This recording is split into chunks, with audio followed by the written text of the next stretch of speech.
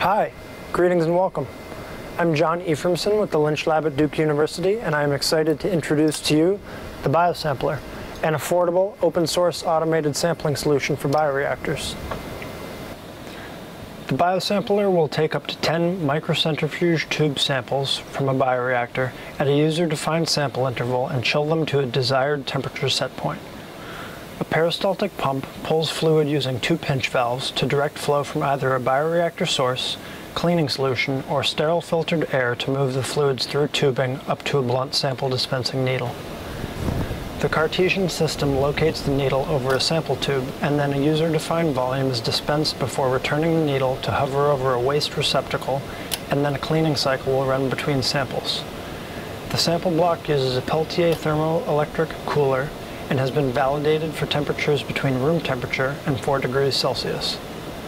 Over a 30-hour cycle, we have observed less than 1% evaporation from these samples, allowing you to take samples for at least a day before resetting.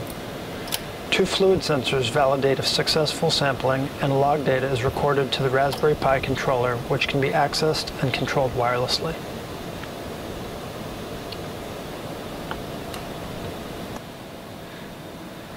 There are many benefits to the BioSamplr, starting with the ability to take samples at odd hours, overnights, and during weekends, saving time and labor. Auto-sampling from bioreactors reduces error, increases reproducibility, and offers improved aseptic handling when compared to manual sampling.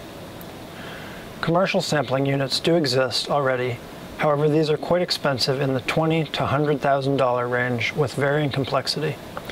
The BioSamplr costs approximately $700 to build and is constructed from easily sourced materials and 3D printed parts, making it accessible for academic labs and those on tighter budgets.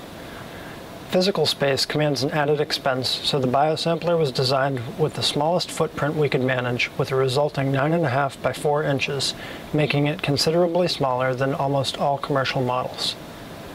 The design is durable, making it resistant to hurried researchers with a tendency to overuse equipment, which reminds me, please don't break our new equipment, Mike.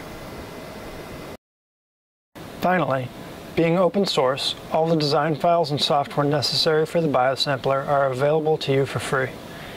If you're interested, I've prepared a few more instructional videos to guide you through the assembly as well as the software and operation of the BioSamplr, so take a look at those. I do want to thank you for taking the time to follow along here. If you have any questions or comments, please feel free to reach out and let us know what you think. Thanks again, and happy sampling. Hey again. I just wanted to take a quick second here to acknowledge the support we received for this project from DMC Biotechnologies, as well as the guidance from Dr. Michael Lynch. Thanks for helping make it happen.